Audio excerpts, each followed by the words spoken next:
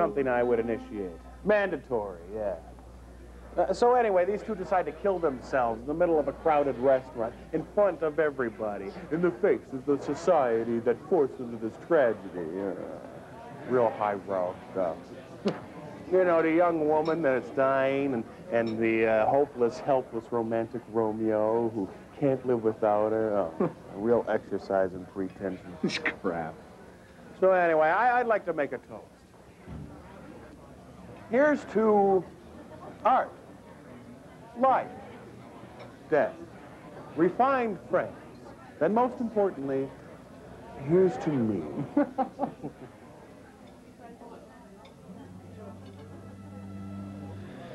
I'll die loving her.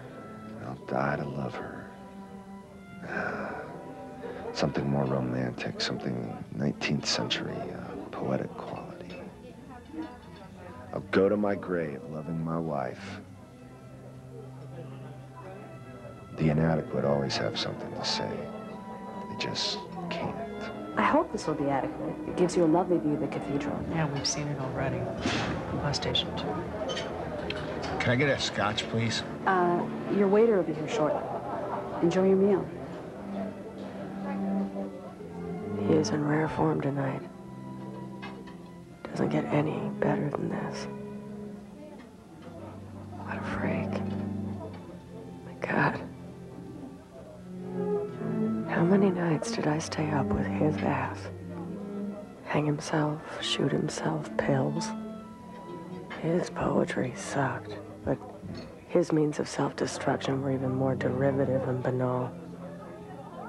I've got a tumor the size of a golf ball, and he can't communicate what's in his heart to the rest of the world. That sounds like a good enough reason as any. Shit. No cigarettes. I really wanted to smoke. Laugh in the face of the oppressor. The very thing that's killing me.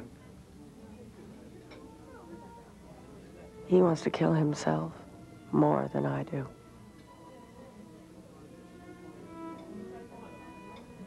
Sounds like some dreadful performance art or something. Birth of Tragedy's Child or some other romantic drivel. Then there was this performance art. Oh, Christ, the worst piece of trash. Some guy breaking down barriers because he's naked. Naked man. I shouldn't even give it merit by commentary, but, well, you know, performance art, it makes no secret of being a waterless river. At least to me, it's so awfully obvious. I mean, it's almost as bad as the current state of American film, but less nudity.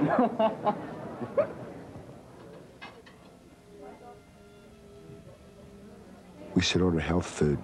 Wouldn't that be ironic? Be the only ironic thing you've ever done. Oh, come on, honey. Not now. Of all times. You know I love you. Spoken like a true poet. God, I hate him. She does this. I could never have her. I whined to her, cried, wrote pages and pages of garbage to her, about her. She never left. Not for good, anyway. Had her flings, but she never left me. That's true romance, ideally or not. So I fashion myself as this inverted Greek chorus, and I get out of my seat. I mean, the play's still going on, and I get out of my seat and I shout, "Hey, come on, do it already. Save us all a precious half hour." That's beautiful. That young man committed artistic suicide that night.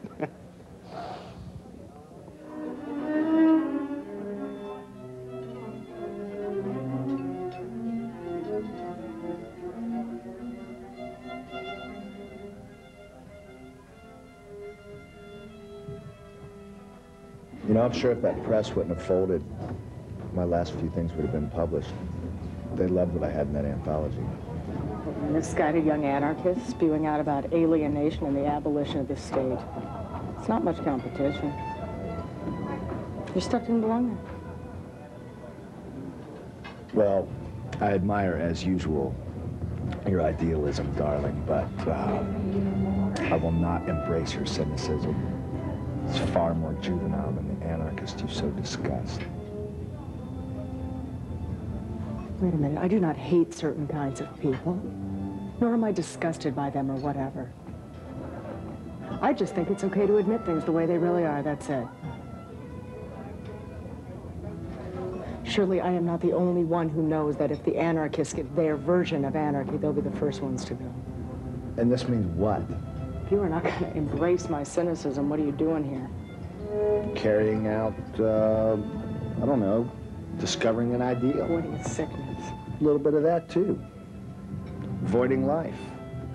Avoiding. That was good. Good God. If he only knew his naivete was the only poetic thing about him. As trying as it might be, his innocence is enduring.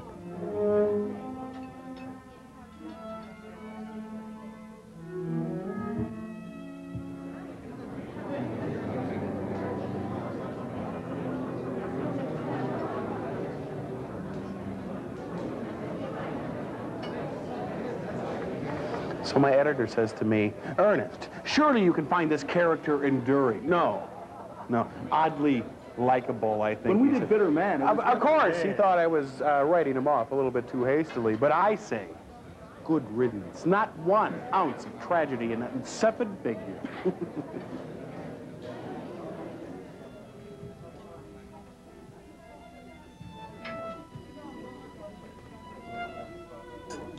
Should I put it in now?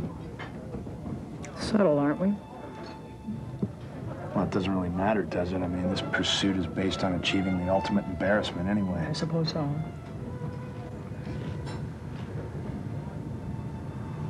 Where are you going to put it, Lee Harvey? I don't know. In water, maybe. In the food. Ketchup would be cool. You know, taste the blood of the devil. Put it in the salt shaker. Let the management think they were responsible. Nobody'd eat here for weeks. Compassion till the very end.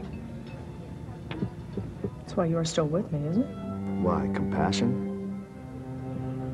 Underneath this hardened veneer, I'm a soft, subtle, rotting, decaying body.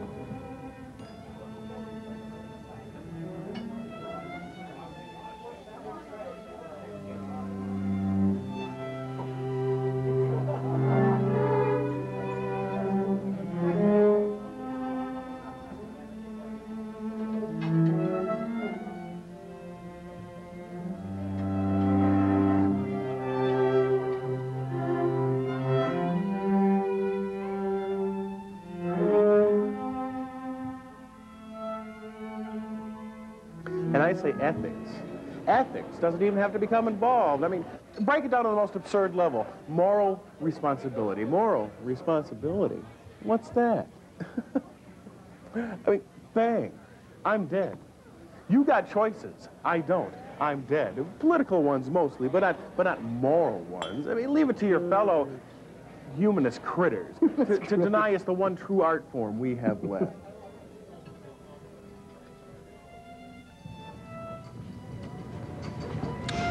There, the winter of our discontent. You know, some seasoning.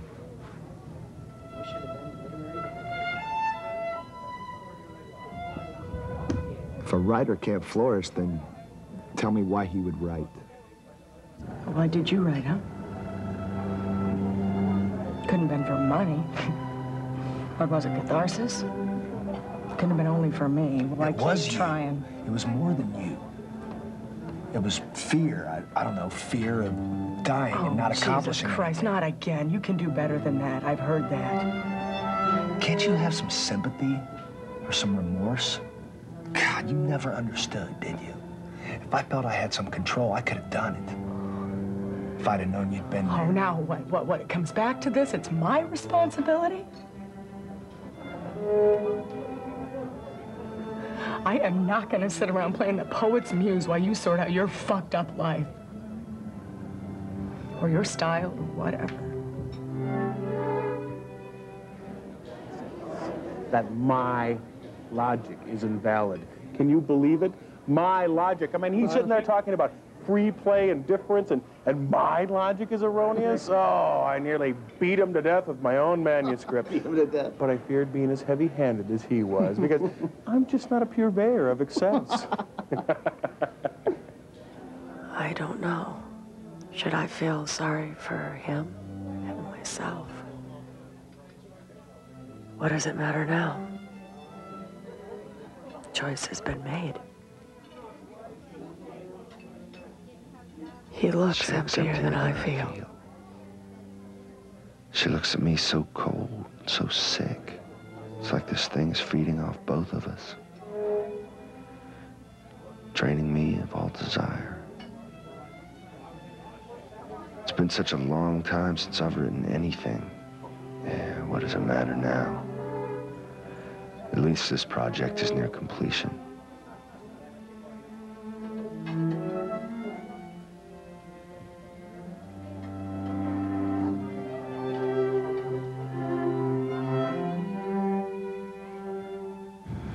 So, should we do it now?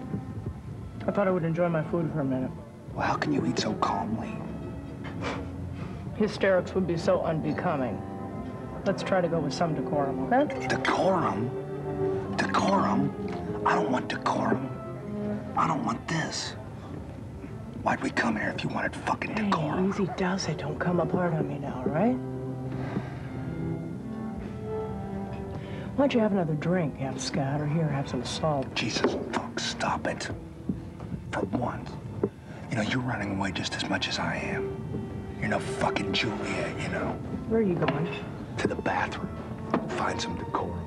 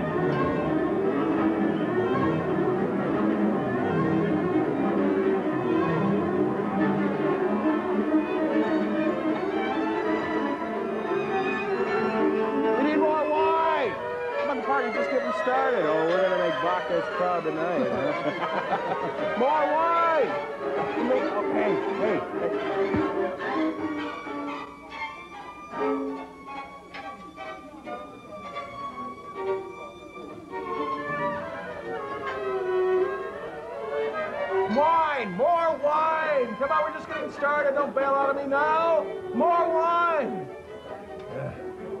So anyway, I don't want you to think that all that crap I was saying about acting or performance or whatever, it was a slight against you. I mean, you're marvelous.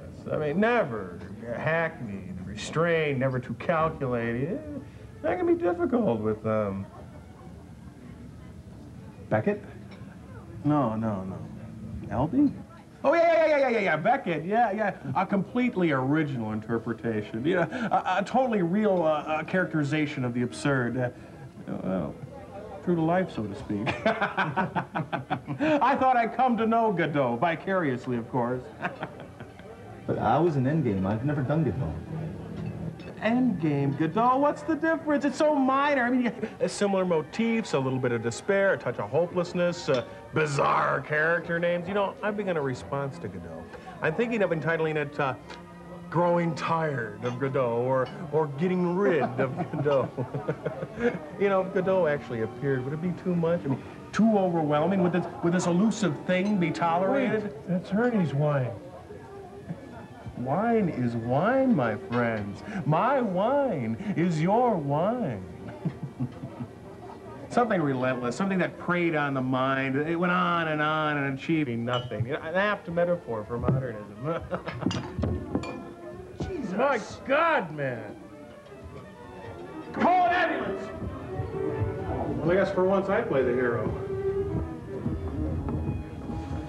What's going on? talk. We just killed a guy. What? What are you talking? I don't need any games with This is not a fucking game. The guy is dead or dying, whatever. The fucking Bispo took our salt shaker and took him all to fill him. They got a really good dose. He was pouring on so much.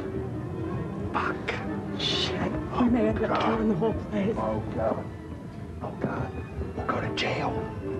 They'll get our fingerprints on that thing. Oh, God. God, I gotta calm down. All right. What are you staring at? Don't look so obvious. Well, people have already seen your hysterics. They probably already know something's up. Oh, God. We gotta get that salt shaker back. All right. All right. I'll go get it now. The guy is dying and you're gonna say we ran out of salt? Yes.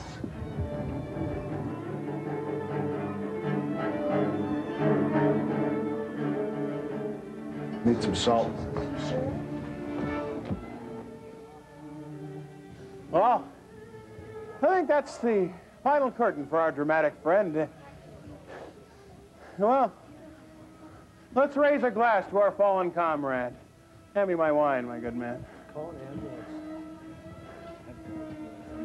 He went out appropriately, if not ostensibly. Regardless, it was a brave performance.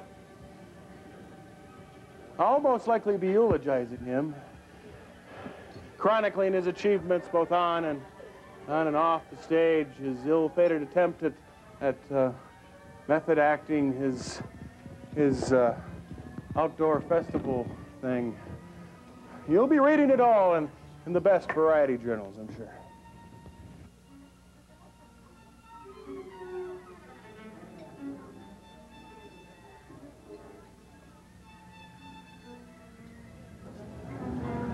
So what do we do now? I'm too nervous to do what we came here to do. Oh, come on. You weren't gonna really go through with it, huh? Indecision is what motivates you. Oh, and what have you done? What have you committed yourself to? You're now just as big a failure as I ever was. I am gonna die no matter what. My commitment has been made for me. What's your excuse? Oh, so you're gonna blame this Hey, on me who is too? gonna live longer in jail? Well, maybe you can lay off long enough to find us a way out of this. We're not gonna kill ourselves tonight.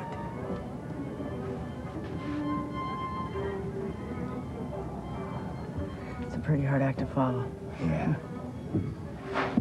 If we did it now, well, it'd be trite. People have seen it before. Just replication. Oh, Jesus. There goes another one. Looks like we've started a trend now. Well, at least we made some sort of statement tonight, huh? Yeah. I'm beginning to develop this strong sense of power about now. Well, it has been over 10 minutes since you killed a guy, so you must be well past guilt and into self-justification at this point. If I am going down, I am going to take a piece of everyone with me, huh? I'm beginning to like it. So should you. It's the only thing you've ever really accomplished. Okay. Well, I'd be lying if I said I didn't get a little charge out of it. You know, the thrill of whatever. Gained, of course, from someone's death. So, what should we do now? Ask for the check? The staff is a little preoccupied right now. I'd say. It's dine and dash. Yeah, kill and dash. Oh, who's gonna know?